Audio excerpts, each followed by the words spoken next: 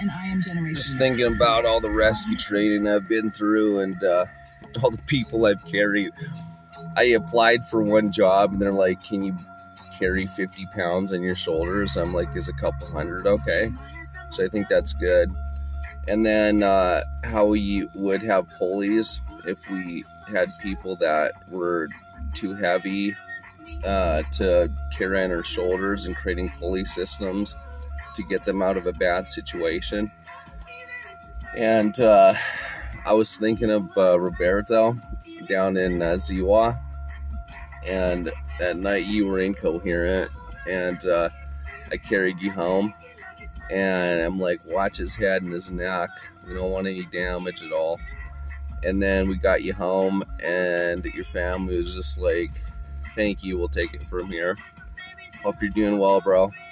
And